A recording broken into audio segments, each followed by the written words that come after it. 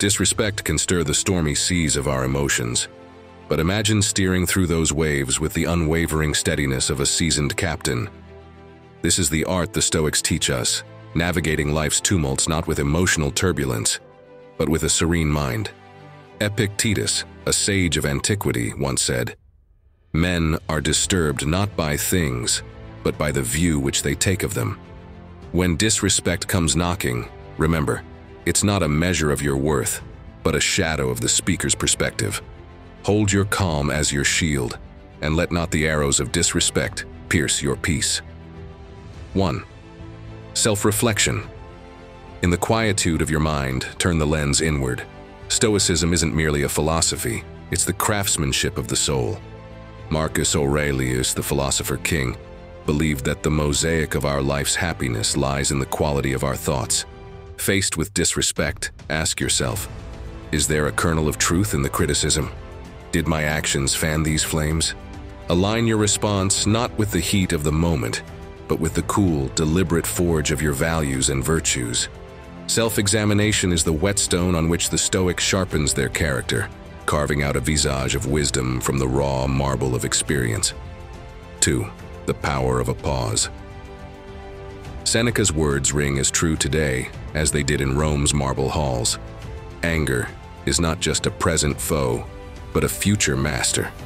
Stoicism doesn't preach suppression. It champions mastery over the tempest within. When disrespected, let not your response be a puppet to impulse. Pause, breathe.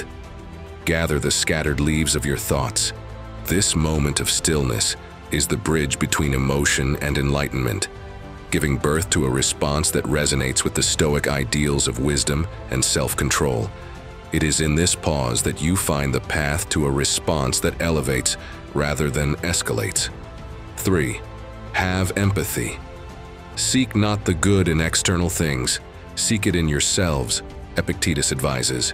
When disrespected, let empathy be your compass. Step into the shoes worn by the other. Navigate the corridors of their motivations, fears, and perhaps ignorance. Empathy doesn't just shield you from taking offense, it extends a hand of understanding. It's the salve that heals wounds and the light that reveals the non-personal nature of most slights.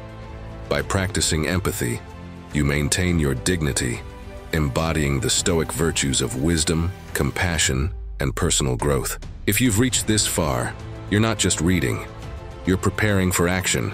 You're ready to walk the path of the Stoics, where every slight is a lesson, every challenge a teacher, and every moment an opportunity to embody the virtues that have stood the test of time.